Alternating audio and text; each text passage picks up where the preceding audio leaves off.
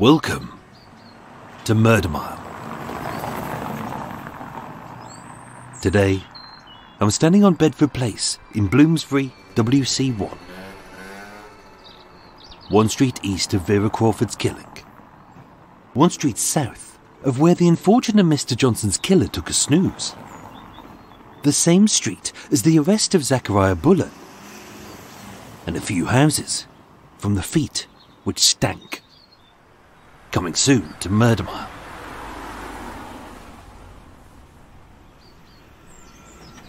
Built in 1805, Bedford Place consists of 2 rows of Georgian townhouses, with white stucco walls and black wrought iron railings on the ground floor, with brown brick and white sills on the 3 floors above. It's easy to get confused, as with every house looking identical, the neighbours' lives must resemble a bawdy sex farce from the 1960s. As several randy salesmen kiss their frumpy wives, dart next door to doink a saucy strumpet silly. Oh, hello.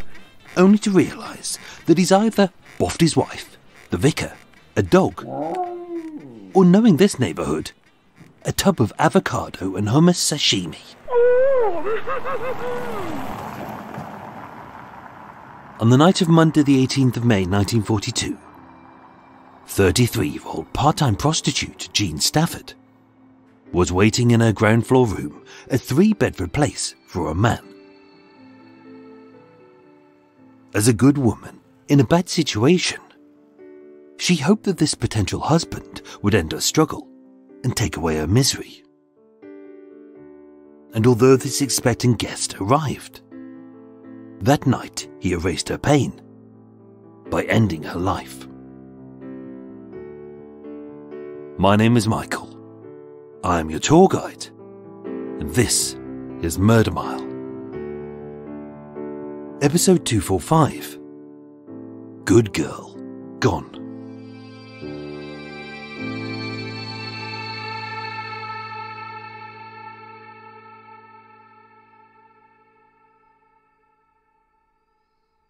The death of Jean Stafford makes no sense at all when you look at her life.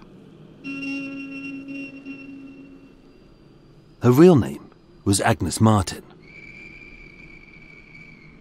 Born on the 3rd of August 1909 in the village of Deepcar, a few miles north of Sheffield. Although she adopted several monikers, she never lost her strong Yorkshire accent.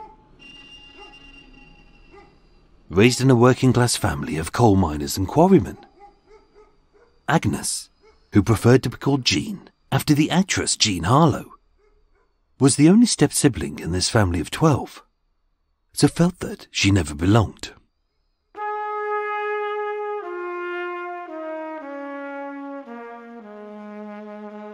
Little is known of her upbringing, but growing to be a small but sturdy girl with pale skin, blue eyes and apple blossom cheeks.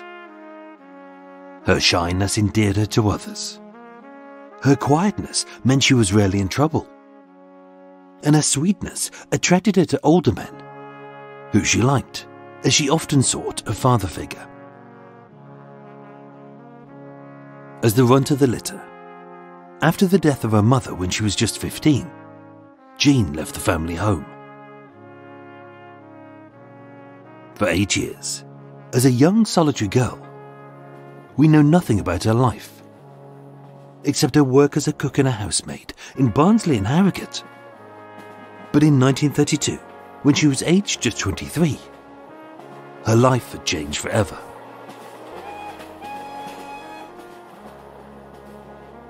Having moved 70 miles east to Hull, Agnes Martin had become Jean Smith. A common name it was all too easy to confuse with others, and for good reason. As being a single woman, earning a dishonest crust in a city where she wasn't known, she was cautioned twice for soliciting.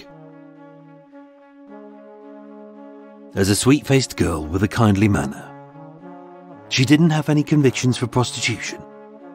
She didn't have any charges for drunkenness, as she rarely drank. She had never been to prison, as she didn't steal or cheat from her clients. In fact, they often came back as she was good and honest. And although a solidly built girl, who many said could easily handle herself, she never got into fights and was rarely attacked.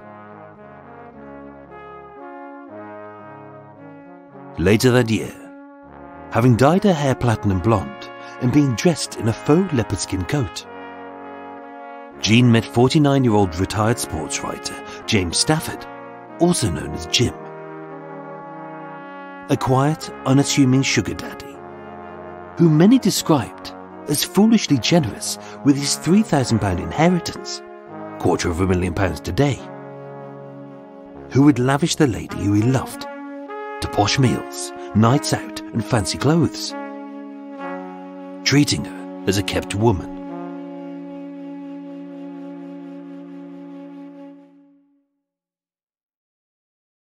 On the 7th of February 1933, under the alias of Jean Smith, Agnes Martin technically became Jean Stafford, and they happily lived together in the Springbank district of Hull.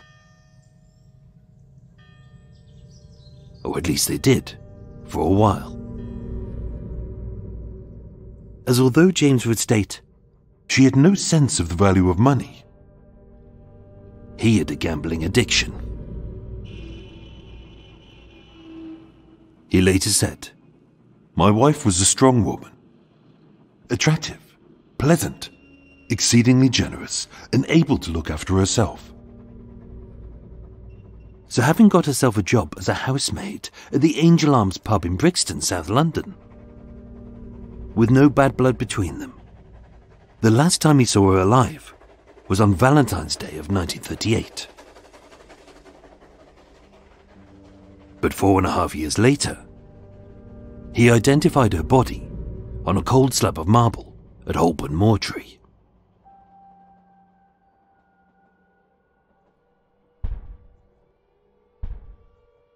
By the outbreak of the Second World War, with the city in chaos, Jean earned a tiny wage as a tidy housemaid and a crafty cook in several public houses in the West End. And although she was given a bed to sleep in, with the Argyle and the Cooper Arms both being bombed, everything she owned was destroyed. Jobs were scarce, food was rationed, and with so many potential husbands called up to fight, the pickings were slim.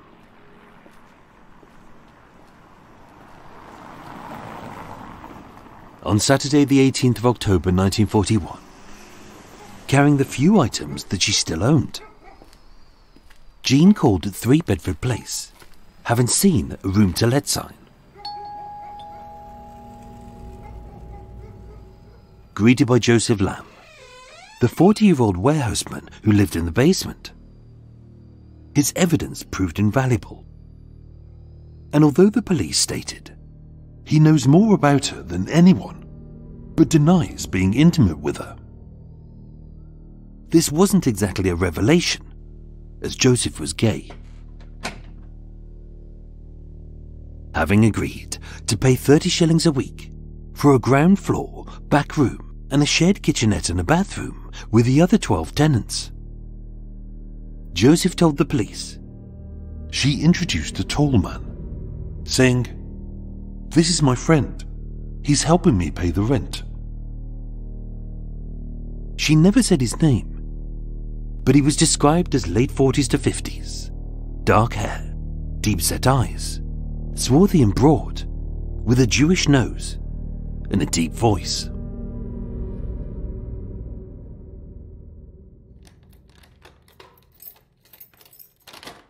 For Jean, life at 3 Bedford Place was good. Owned by Mrs. Hornheap, who she rarely saw, it was managed by Edith O'Connell, the housekeeper, with Joseph keeping an eye on things in the evenings and every Sunday when Edith wasn't there. As a private person who spent most of her time alone in her room, Jean regularly received men friends. Occasionally she got some post, and a few times a week on the communal telephone in the hallway, she received a call. with the ground floor split into 3 rooms. Jean's was barely big enough for a single bed, a sofa, a dressing table, a gas fire, a lamp, and with so few clothes in the wardrobe, the tenants often saw her wearing just a thin frock. Or according to Joseph, "I've seen her in bed, sitting up. She was bare."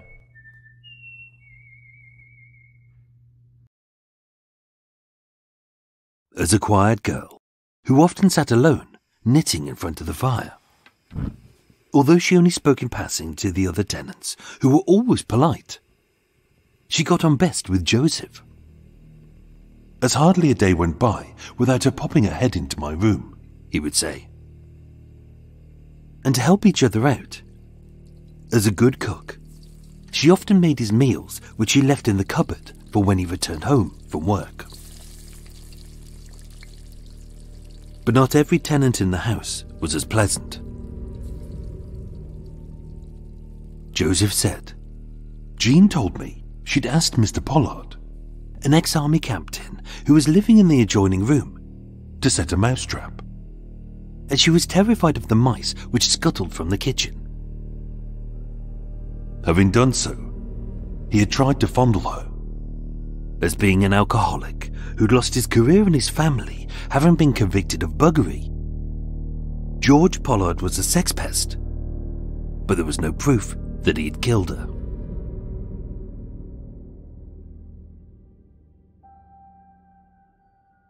In the ensuing investigation, the police examined the lives of a wealth of suspects, especially as by the Christmas of 1941, with the tall man having left her following a tiff, Jean had returned to selling sex. Joseph said, "I didn't know that she was a prostitute, as she kept her life private, rarely drank, shuttled her clients from the door to her room in silence, and she tried to keep the sex as quiet as possible." But detectives were able to track down several of her clients.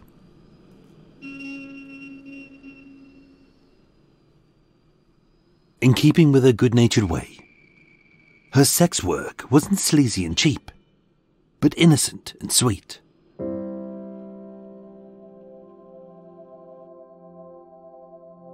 Private Ronald Ward of the Royal Montreal Regiment said, "On the 18th of January 1942, at 10 p.m, outside of the Lions Corner House tea room in Piccadilly, where she regularly solicited, she asked me if I'd like to go home with her. I asked how much. She said £1.10, and I said okay. At roughly £100 today, she charged more than most. But being sweet, she reassured the timid ones. She cheated no one. And knowing that many men simply miss their girlfriends, instead of just sex, she gave these boys what they needed." Having walked back to 3 Bedford Place, Jean asked Ronald to be as quiet as possible as they entered the hallway, and having unlocked the door to her small room, instead of undressing, she made him a meal. With it being wartime, everyone was struggling. So as part of her good nature, they sat in front of the gas fire getting warm, eating toast and jam, supping a nice cup of tea, and having a good old natter. It was part of who she was, and if she could convince him to stay over for a little bit extra, all the better. She stripped off all of her clothes, all except her stockings, although she seemed very shy, Ronald said. We had sex twice, albeit quietly, and then we went to sleep.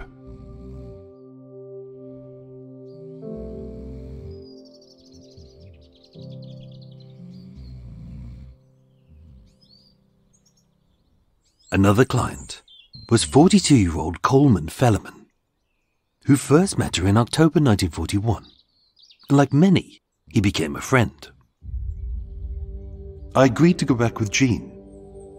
She was in no hurry. In fact, had she not solicited me, I shouldn't have thought that she was a prostitute.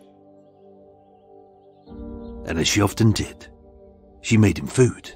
They chatted, had sex, and with him being in catering, she asked if he could get her a job as a cook. 2 weeks later, he interviewed her for a job in Gosport. And although he said, "Let me know how you get on," he never heard from her again. At the time of her death, he was at his lodgings in Morden.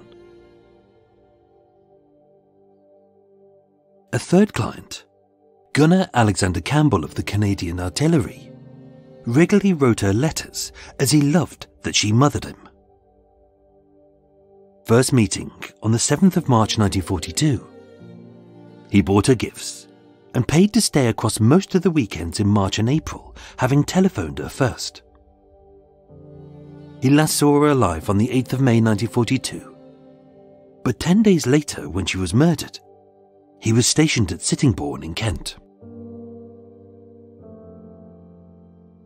And a fourth client, whose ration book was found in her room, having given it to her as a gift, as I saw that she had hardly any food in her cupboard, was Private Ulf Hupp, a Norwegian ski instructor whose movements on the night of the murder were accounted for by several witnesses at the Savoy Hotel.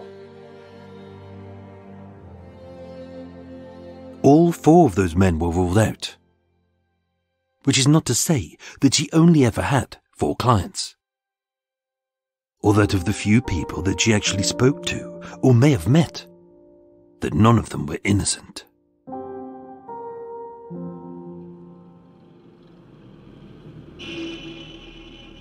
Weekly, Jean brought condoms from a vendor in Piccadilly Circus called Sidney Bloom. 6 years earlier, Sidney had been quizzed by the police over the murder of Soho prostitute Josephine Martin. And although an infamous RAF cadet picked up women at the Lions Corner House tea room in Piccadilly in February 1942, by that May, having been found guilty, Gordon Frederick Cummings was already awaiting his execution. None of these men, her friends, or any of her family were suspected of being her murderer. But the police had narrowed it down to just 3. The tall man, her caller, and Johnny.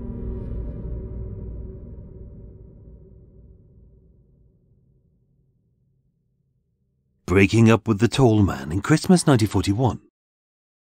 Being roughly 50, with deep-set eyes, swarthy skin and a deep voice.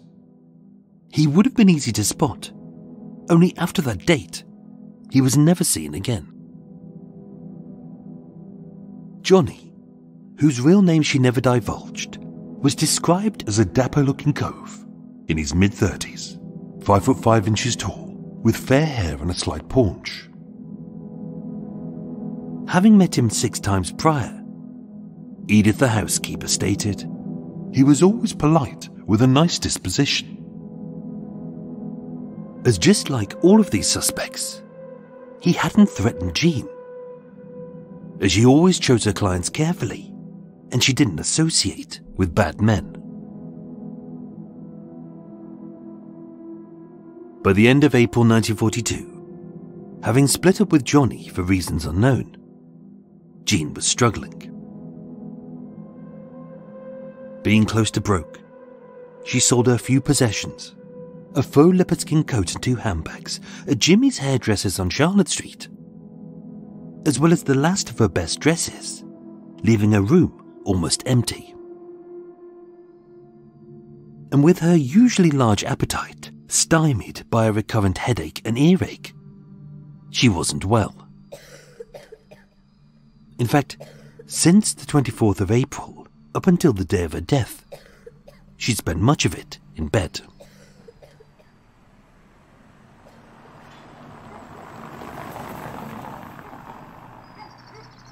Monday the 18th of May 1942 was her last day alive. Waking late. As far as we know, she was knitting for a few hours. She saw no one, which wasn't unusual. And with the few coins she had left, she shopped for bread and powdered milk.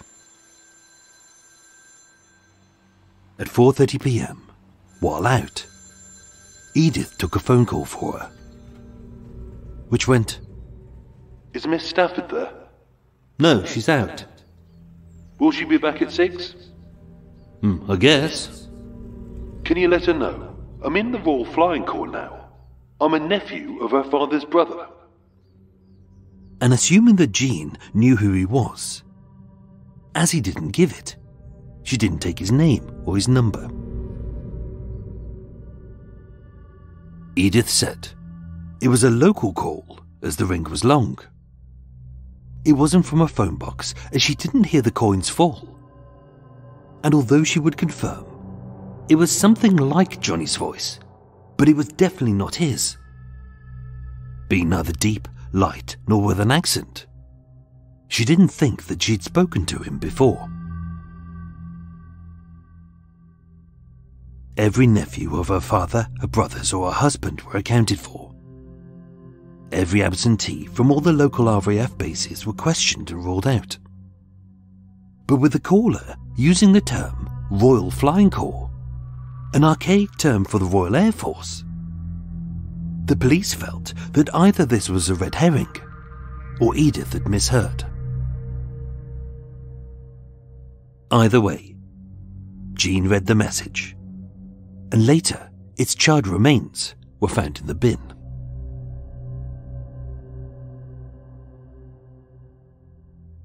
The rest of that evening was as routine as any other. At 6 p.m, Joseph returned from work. He waved as he passed her room and said she was her usual self. In the kitchen cupboard, she'd prepared a meal of roast lamb, cauliflower, carrots and mashed potato. And although he returned the plate to her at 7 p.m, she'd barely eaten half of hers, having been sick for weeks.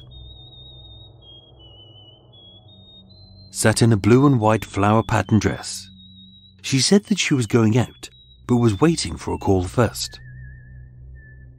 So to pass the time, they chatted as they always did, and with them both smelling a very faint whiff of gas in her room.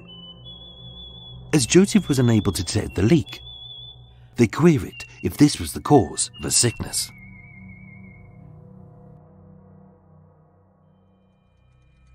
At 7 p.m, Kitty Jones, a ground floor tenant, saw her, stating she was wearing all of the jewellery she had, being a metal ring with a stone missing and a cheap wristwatch, which were later found on her body. By 7:15 p.m, Joseph left to meet his friend Mr. Claremont at the Fitzroy Tavern in Fitzrovia and the York Minster in Soho, being two bars frequented by gay men. And at 9 p.m, Kitty heard Jean welcome a man into her room, who she didn't see but said they were on friendly terms. And then Kitty left until 10 p.m.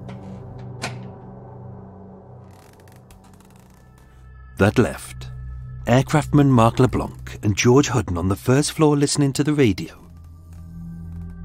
And on the ground floor, George Pollard said he was asleep.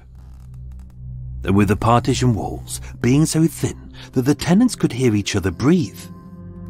From 9 p.m. till 10 p.m, when it was said her murder occurred, none of them heard a thing.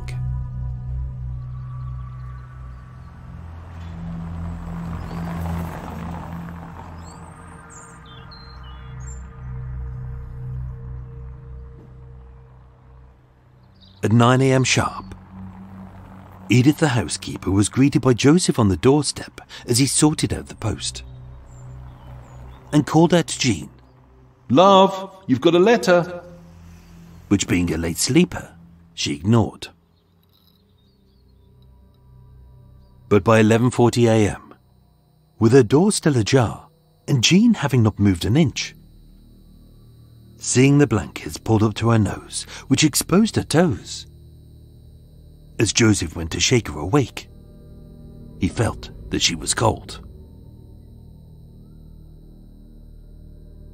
Jean was dead. The room was as she had left it the night before, being neat, orderly and clean.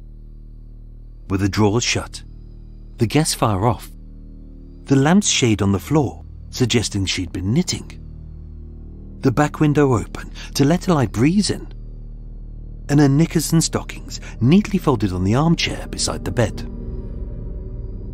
And with a single cup of tea, half drank, and no other crockery, it looked as if she'd died alone in her sleep.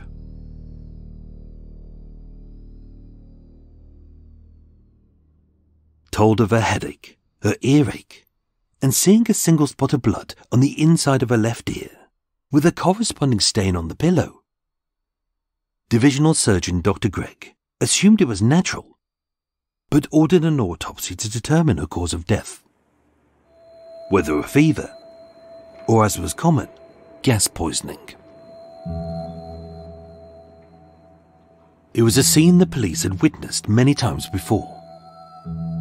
An unexpected death with no signs of a burglary, no hint of a struggle, and although cyanosis had left her pale skin a slightly swollen mix of blue and red hues, beyond the decomposition, there were no obvious cuts or bruises. No one had heard her scream. But that night, although no meal was cooked, nor cup of tea brewed, she'd had a client. Naked, except for a pink suspender belt and a black lace and silk bra, she had neatly folded the belt up to remove her knickers. The right cup of her bra had been pulled down, exposing her breast. And with a recently used condom, minus any semen, found under the bedside rug, it was clear that sex had taken place.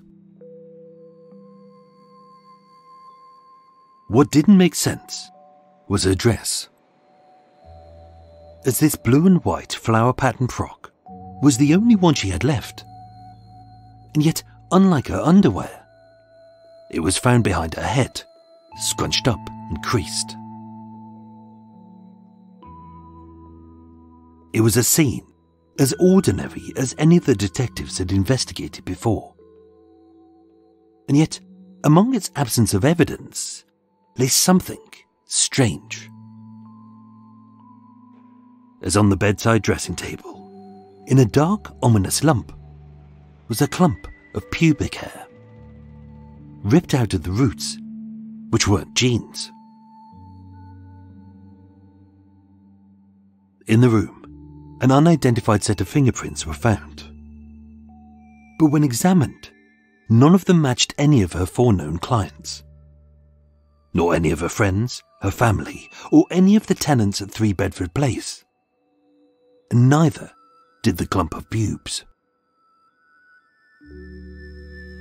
Described as a generous, good-natured girl, fond of life and without any enemies, it made no sense for anyone to hate her so much that they would kill her. She had no money, few clothes, no jewellery of any value, and anything she did have, she had either sold or shared with her clients. As a quiet woman, she had no rivals, no stalkers, no issues with her family, and her ex-lovers weren't bad men with a grudge. In short, she was careful about her clients. She stuck to her regular routine. She rarely went out. She didn't cheat the men she solicited or dated. And she always treated them well, which is why they liked her. No one had any reason to murder her. And yet they did.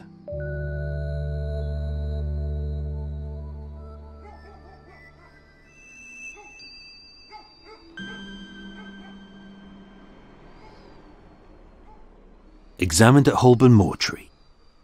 An autopsy determined she'd been rendered unconscious by a fist, which had fractured the left of her jaw.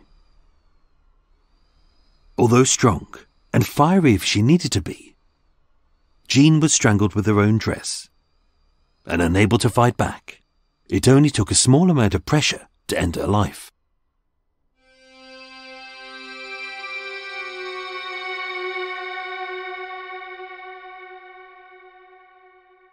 On the 19th of June 1942, 4 weeks after her death, the St Pancras coroner Sir Bentley Purchase concluded that Jean Stafford was murdered by person or persons unknown, and the case was closed.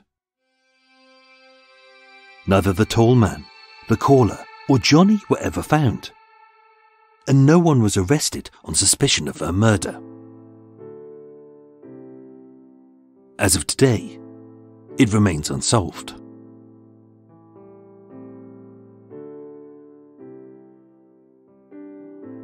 And yet, on the 30th of May 1953, a decade after the murder, a 51-year-old man walked into a police station at Elizabeth Bay in Sydney, Australia.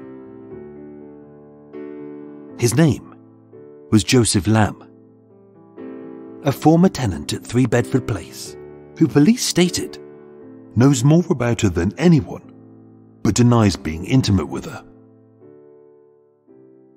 Interviewed, he said, "I believed I was under suspicion for some time. I suffered a nervous breakdown and eventually came to Australia." And although he'd initially denied knowing what this private woman did as a job, he'd later admit she was a high-class prostitute. That day, Joseph identified a man from a photograph published in the papers, who he said was seen with Jean on subsequent occasions. This was a man who regularly used prostitutes. A man who had strange sexual perversions, like keeping the pubic hairs of his victims. And having murdered before, this West London serial killer had committed at least 8 murders of women from 1943 to 53, who he had rendered unconscious with a punch, some gas, then strangled and raped, but hadn't mutilated. The man he identified as a regular client of Jean Stafford was John Reginald Christie.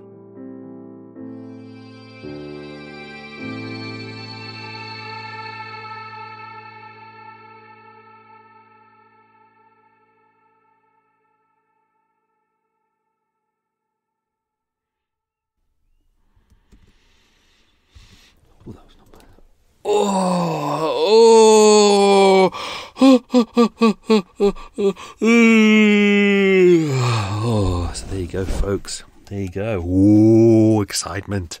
Excitement. Oh, I wonder if you like a nice cup of tea. He's back, or is he back? Oh, excitement. Oh. So that would be before he started his killing spree, the ones that we dealt with earlier on. It was the year before. They've always said, oh, maybe he committed other murders. It's likely that he did. It's all slightly different, but there we go. Oh, excitement. Shall I make myself a little tea? Have I got time? It's 11 o'clock. It's 11:15 in the morning. It's nice out. I think I'll make myself a little tea. Not a biggie. Let's not do a biggie tea. Let's just do a little tea. A little tiny one. Let's do that. I'm going to pop that in. I'm only going to have a little bit of splishy sploshy in there. I'm going to go to the coffee shop in a bit. Have myself a nice little walk. Let's do a quaffy. Come a quaffy. Oh my god, come a quaffy. Oh my god. There we go. I'm going to have 1 sugar because I deserve it. Well done, Michael. One sugar and some oat milk. Oh, life is good. And I did treat myself to some Mrs. Crimble's macaroons, but they do vegan macaroons. Let's see how many calories are in there. Probably about per macaroon. 144. That's not actually too bad, actually. I was really expecting... I'll have a look, because I'm sure the other ones are about 300. Maybe these are a bit better. I don't know. Anyway, so I hope you enjoyed that episode. That was... Every week I send off loads and loads of freedom of information requests to various archives to get some of these cases opened up, because many of them are held for... Like this case, this was held for more than 80 years. And I think because it's an unsolved case... So I always put in my freedom of information requests, and they always come back like a couple of weeks later, a couple of months, sometimes like a year and a half later sometimes. And they normally go, no, we're not releasing it, and this is the reason why. And I get it. But this one very quickly was approved. I think it's just been sitting there and no one's kind of FOI'd it, and it was on my list, and they approved it. So yeah, I hope you enjoyed that one. What else is going on in the world? Just had my 10-year boativersary. So I've been on my little boat, HMS Eva, for 10 years now, which is very exciting. What an interesting decade I've had. So to treat myself, I treated myself to some new bedding, which is not to say I've only had one set of bedding for 10 years, but I thought, I thought, yeah, let's do it for my boativersary. So that was great. So I got a new duvet, and I got new soft brush cotton bedding. It's very plain, and I got it from Tesco's. It was cheap, but it's really bloody comfortable and really nice. Not that I've had a chance to kind of enjoy it, because obviously Eva's been on it all the time. And what I had to do was, you can't wake her up because she gets really angry. She's normally pissed as well. And she, the bed's covered in vomit. So what I've learnt to do is, do you know what? That trick where you have a table and it's got crockery on it, and then you pull the sheet underneath and you go, Hooah! And you pull the sheet away, and then none of the crockery spills. I've kind of learnt to do that, but with Eva. So you learn not to tip her over because she gets angry, but you learn not to spill the vomit everywhere as well. But apart from that, so that was all good. Thank you to a new patron supporter. Thank you to Bina Khalid. So that's literally just came in today as I was writing this. So thank you, Bina. I'm going to send you your goodies ASAP. Also, thank you to Lucy Barr, who very kindly sent me a birthday treat via the Murder Mile website, which I spent on Eva. Of course I did, because that's all I do, is spend all my money on Her Majesty HRH, the important one. I'm not worth anything. I think I treated myself to a penny sweet. And that was it. And Eva said that's all I deserve because I hadn't worked hard enough that day. Which is true. Have I said welcome to Extra Mile, the unscripted, unedited bit?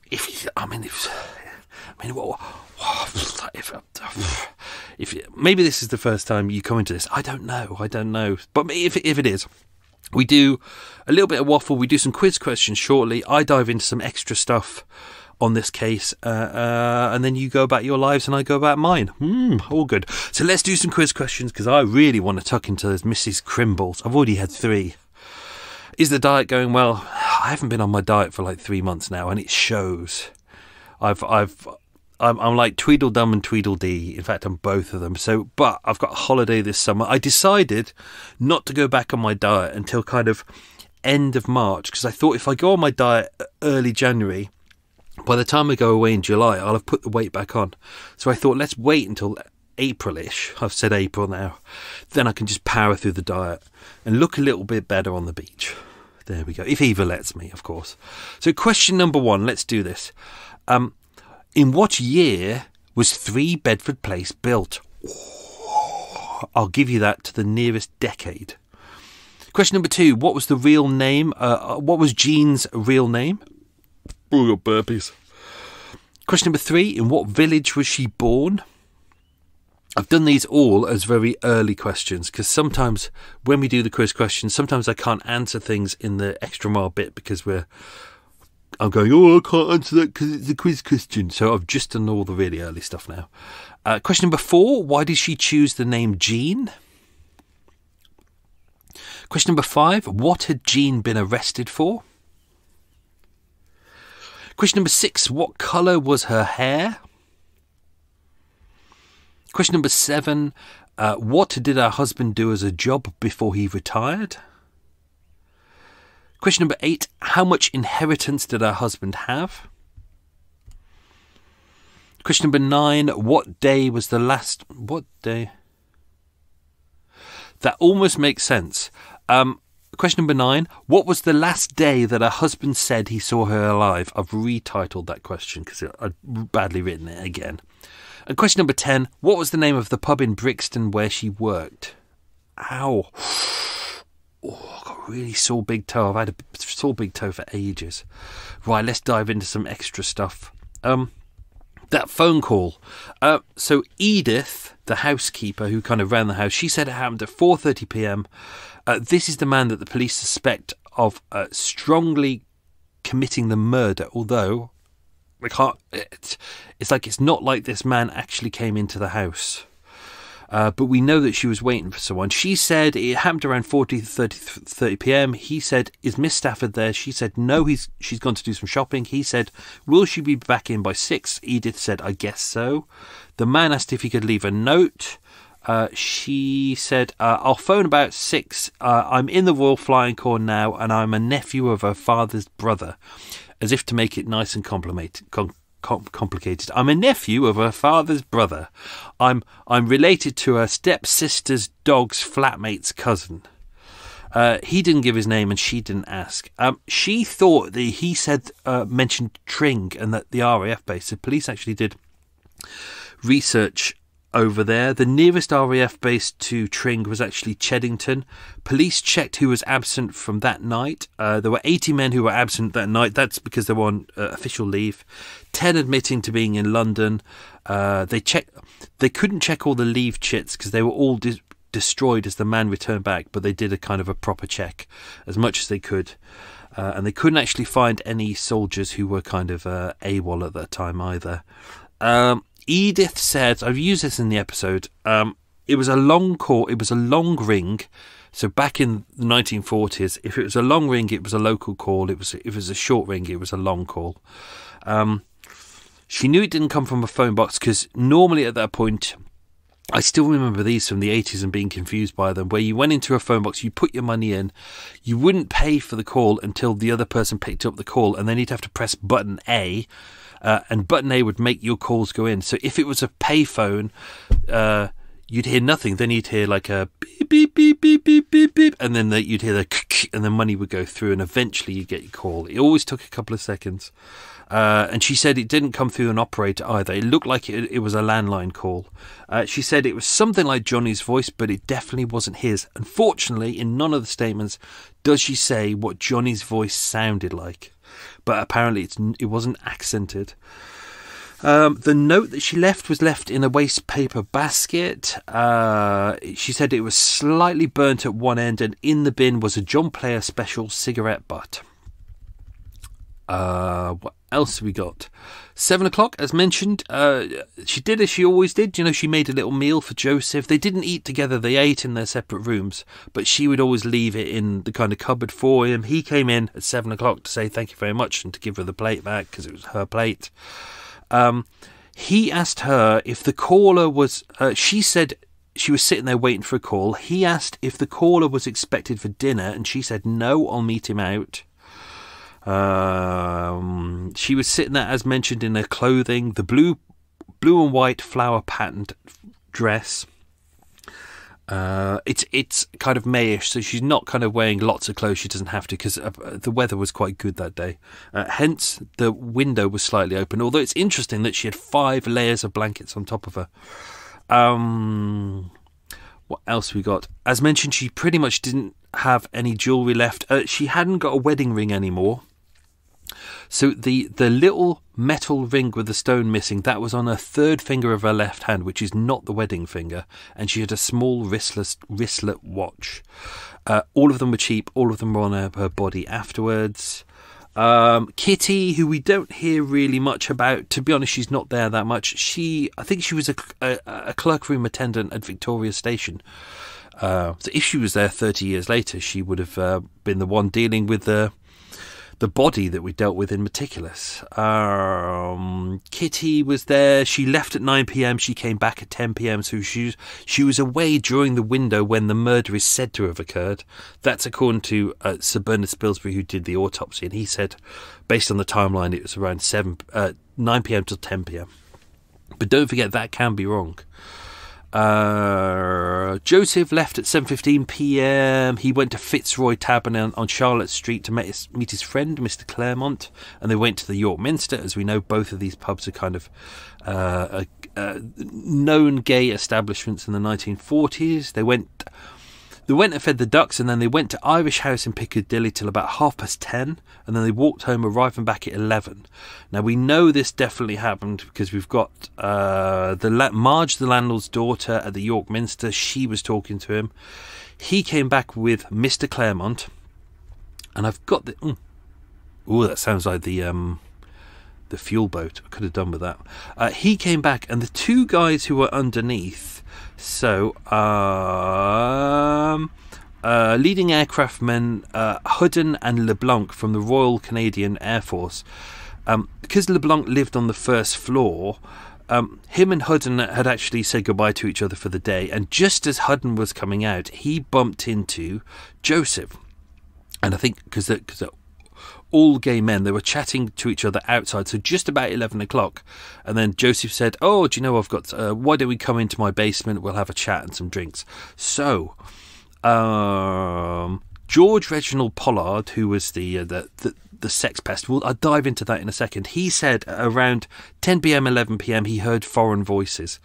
Now, we know what the foreign voices were. This was the Canadians and Joseph and his friend, Mr. Claremont.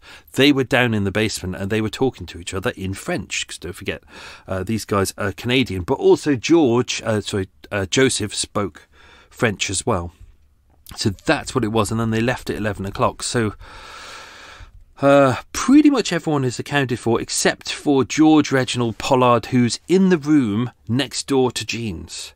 Now, in 1932 at Dorset Assizes, he was charged with 8 months for gross indecency, the original charge being buggery. He was in the house from 7:30 p.m. He said he didn't hear Jean, but noticed there was a light on in her room. As the light shined through the kitchenette, as I mentioned, there was partition walls.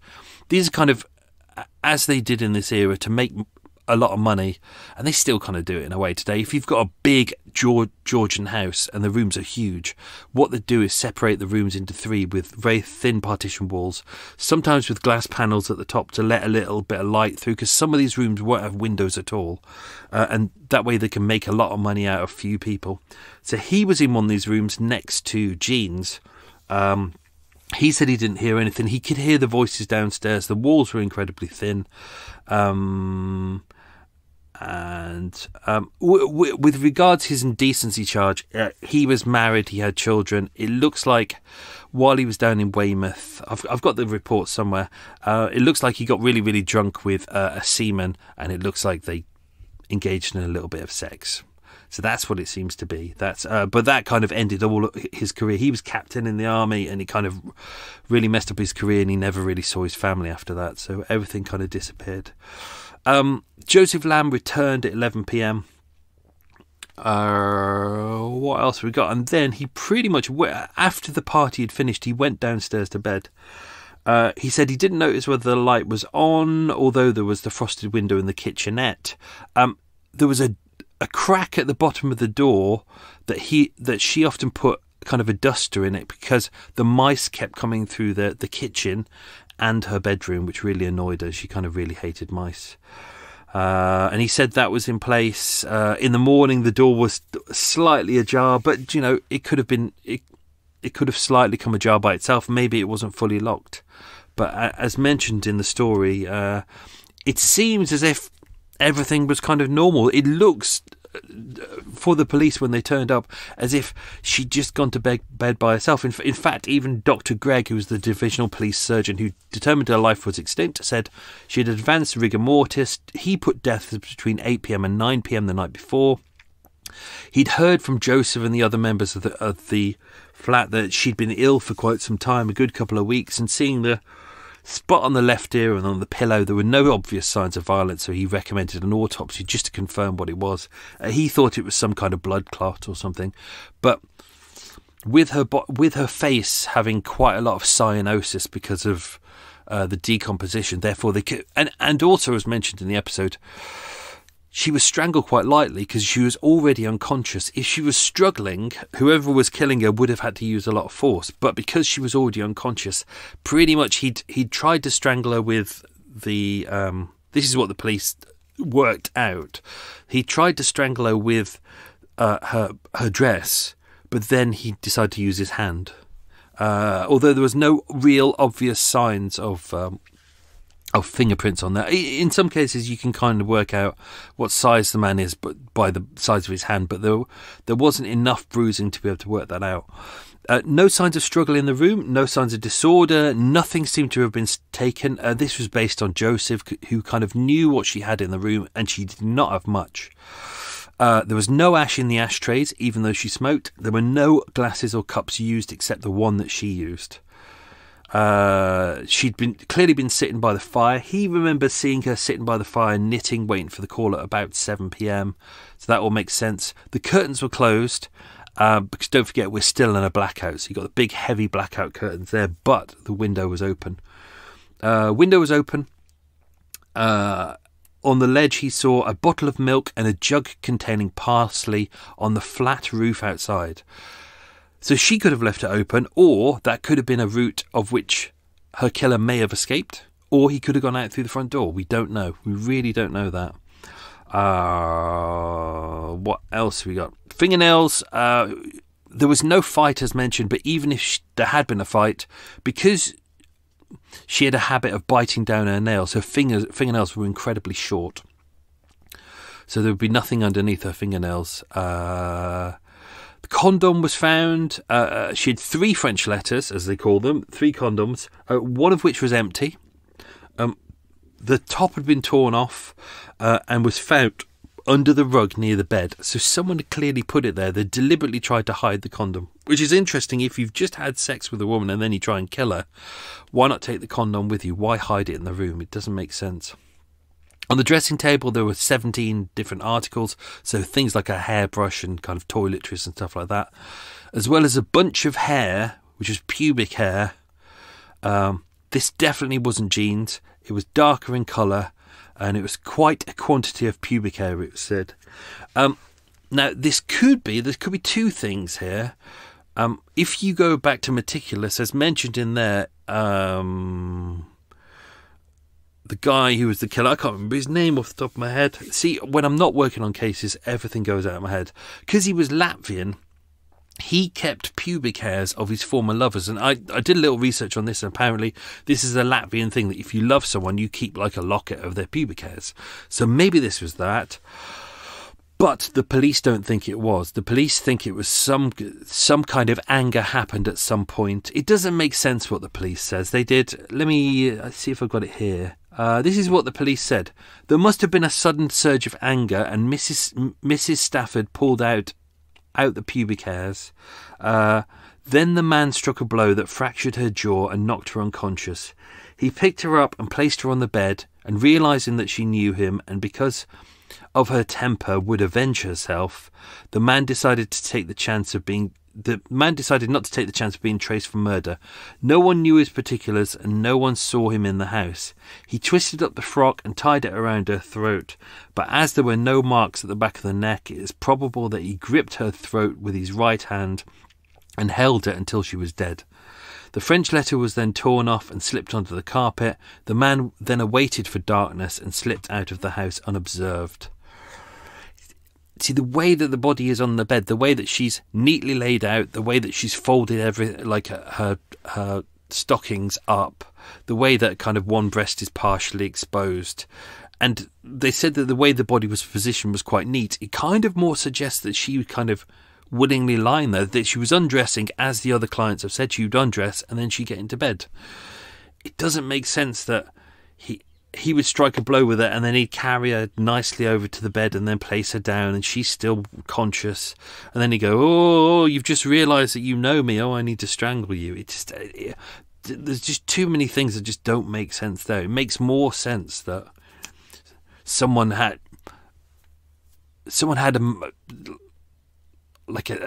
an angry sexual moment of some kind, you know, like with kind of Blackout Ripper, you know, the choice of killing someone or letting them live is kind of really dependent on something as simple as whether she says something to him that he dislikes or something. Do you know, we're dealing with those kind of arseholes here, so it could be. What else we got? Police investigation was, do you know, they did as good as they could, but they found quite a few of the possible suspects, and we've dived into those into the episode. I didn't do all of their statements. If you're a patron subscriber, you will have access tonight to bad nanometers, of which I always read out statements in full, and people seem to be enjoying those. It gives you a fuller insight into things, and it gives us a chance to kind of really engage with stuff. So if you're a patron subscriber for as little as, I think it's £2 a month, you can enjoy that every week. That could be a little treat for you. Police report says it was known that she was awaiting a visitor. She had very little money, so the police didn't think it was a robbery. It didn't seem like it was a sexually motivated attack. They'd had sex, but there didn't seem to be any sexual violence. There didn't seem to be any kind of violence in total. No one had kind of turned up deliberately with anything to kill her. It's not that they'd turned up with, you know, stockings to strangle her. They'd used her dress, so it was kind of a spur of the moment thing. But as mentioned, of the three suspects that they were looking for, the tall man they couldn't find, Johnny they couldn't find, and the other one as well, the caller. They still don't know who the caller is, and that will never be found. They searched all of the taxi drivers and the night workers in the area. They spoke to restaurants. They knew, because she worked in pubs and stuff, they checked pubs, they checked bakeries. To find out any more about her, it was just couldn't find anything. In her room, they found various photographs, so they used those photographs to try and track down who she was and where she was from, because don't forget, she's still using a kind of an alias really here. And there was a fingerprint found which didn't belong to anyone known. This was actually found on the enamel commode. Ooh, so someone clearly had a plop. And in there also was a New Year's card from Johnny to Jean. So that's how they knew most of these people, because she kept all these different things, like the kind of the ration card from the Norwegian guy, or the the letters. When Joseph said to her after she died, "Oh, love, you've got a letter," that was actually a letter from Alexander Campbell. So the police were able to track him down. Ronald Ward had left his details so she could come and see him. We got the interview letter from Coleman. So, you know, it was all there. But we really don't know much about these people. Tall man, I've put pretty much everything I can. 48 to 52, 6 foot 2 inches tall, dark hair, deep set eyes, swarthy complexion, square jaw, Jewish nose, broad shoulders, athletic build, and spoke with a deep voice. Never seen again, so we don't know much about him. Johnny was said to be 35 to 40, 5'5" to 5'6", clean shaven, dark complexion. He owns a car, and he's believed to be a bookmaker, i.e. Gambler. What else we got? I think that was about right.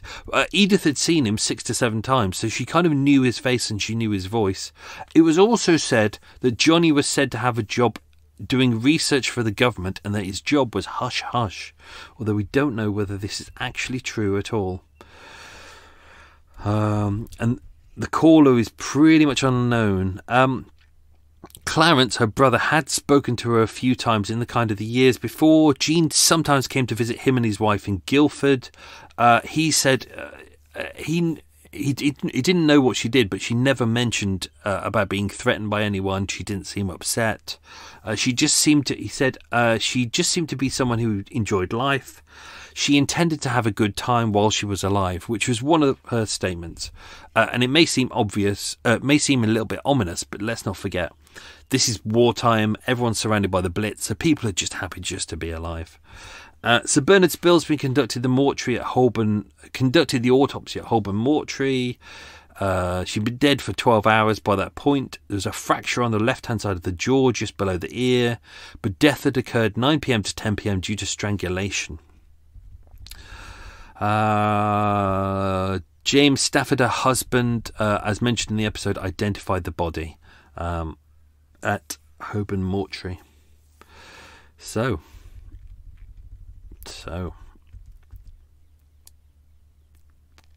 now everyone's probably gone, and the people who don't listen to Extra Mile, I'm going to do you a little favour here. So let's go back to the Christie connection. So here we go.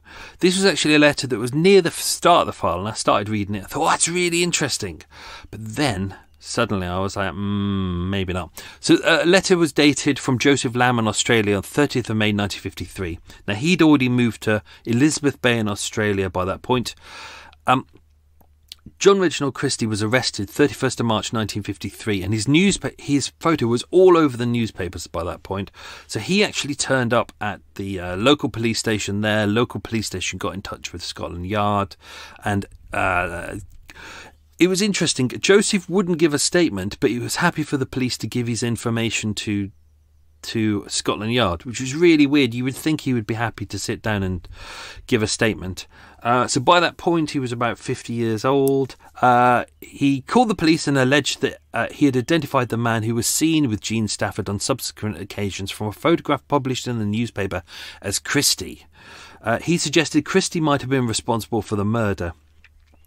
At the time of that letter, Christie had been arraigned already, and although the police had spoken to the Director of Public Prosecutions, because this was already going forward as a criminal trial, they didn't want to upset that criminal trial by questioning him about this. So Christie was never questioned about the murder of Jean Stafford at all. It kind of makes sense. You don't want to fuck up a court case that's going well with something that may not even exist. When asked why he didn't mention, asked why Joseph didn't mention about Christie in his original statement, he said he didn't see the significance of it until now. Joseph Lamb refused to make any statement in connection with this matter, and asked about his whereabouts in this country, and he asked that his whereabouts in this country be kept confidential from the police. As mentioned, he felt that he was under suspicion of her murder. He'd had a nervous breakdown, and then he fled to Australia, where he could start a new life. So police started looking at the details of this. At the time of the murder, John Christie was serving as a Metropolitan Police's war reservist on Harrow Road, as we know. They checked the duty log, and it shows that he was on sick leave from the 15th to the 26th of October 1941, which would cover the alleged visit if he was coming to town. Which, do you know what? Even though all of the ladies were murdered in and around in his room that we know of, we know he visited other prostitutes. If we go back to those episodes, we know that he picked up prostitutes in pubs, and we know that he visited other locations, other brothels with prostitutes. So that covers the alleged phone call. So the phone call, what I'm making reference to, is when Jean first went to 3 Bedford Place with the tall man. Now we know he isn't the tall man, and we will come on to that in a second, because this is the thing that Joseph, who introduced her into the house, said, oh yeah, this guy was kind of 48 to 55, which is right. That's about Christie's age. 6'2", well, he's 5 inches shorter than that. Dark hair, he doesn't have any. He has almost no hair. Deep set eyes, yep, we can go with that. Swarthy complexion, no, he's a pasty motherfucker. Square face, no. Long. Jewish nose, no. Broad shoulders, no. Athletic build, definitely not. Spoke in a deep voice, absolutely not. As we know, he had a kind of a whisper. Even the police would say that. Which is not to say that he didn't get confused, that the man who turned up with her when she first moved into 3 Bedford Place, the person who was known as the tall man, maybe that is, but maybe he got confused, and maybe she was seen with Christie on other dates. Now, the police did look. They went to go and see his War Reserve records to see when he was working on the night of the 18th and 19th of May 1942, which is the day of the murder. Unfortunately, they were not available. They'd been lost during the Blitz. So, could be Christie, might not be Christie, or, as the police would say, there was no evidence that Jean Stafford was murdered by John Christie. Of course, it is assumed that John Christie murdered many more women. He regularly visited prostitutes in the West End and the City. Most of these women were murdered in his home, but if you look at the connections, there are things there. Do you know, he does pick on vulnerable women. He does have a tendency to kind of punch them first and then strangle them. He, in some cases, does use gas to strangle them, domestic gas, before the gas before they added sulphur into it to start making people be sick. So it's possible. This was kind of something that I was going to save as an end thing, where I thought I'd save this for you guys, but for me, I think this is kind of interesting. It could be John Christie.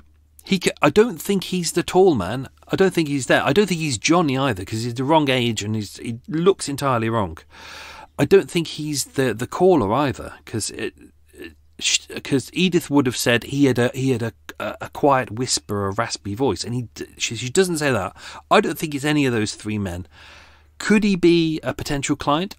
I think so. There's loads of prostitutes about, and there's a lot of connections in here that we could make, but there's a lot of connections that we can make to other people as well, so he might not be. But it's interesting that Joseph Lamb would kind of come forward with this a year later. So maybe, having had his breakdown, maybe it was coming up to it was the anniversary. It happened, the 10-year anniversary. Actually, no, it's the 11-year anniversary. So he's starting to break. He saw Christie in the papers. Maybe he connected the dots. Maybe this is the truth, or maybe this is a lie, a kind of an alibi to get Joseph away from this. Although I don't think Joseph has anything to do with it. I think he's just a nice guy.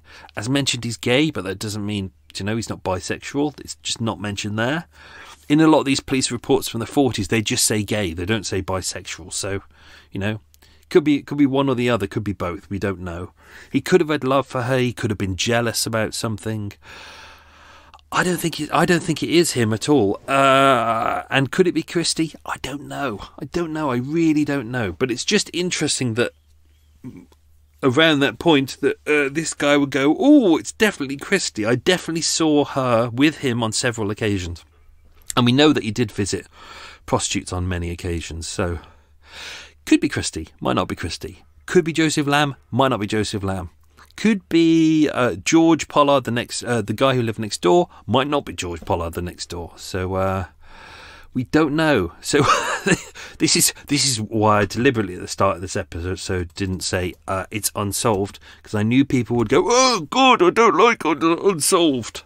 So anyway, that was a long extra mile. I'm sorry about that, but I think we needed it for the end. Whew, let's do the quiz questions, and then I can FRO down to the coffee shop. Right, here's the quiz questions. In what year was 3 Bedford Place built? I'll give you to the nearest decade. It was 1805. So if you're within 10 years of that, I'll give you that. Question number 2, what was Jean's real name at birth? It was Agnes Martin. Question number 3, in what village was she born? Deep Car. Question number 4, why did she choose the name Jean? It was after the film star Jean Harlow. Question number 5, what had Jean been arrested for? It's a trick question, nothing. She'd never been arrested for anything, but she was cautioned for soliciting, which is not an arrest. Question number 6, what colour was her hair? It was platinum blonde. Question number 7, what did her husband do as a job before he retired? He was a sports writer. Question number 8, how much inheritance did her husband have? It was £3,000, which is £250,000 today.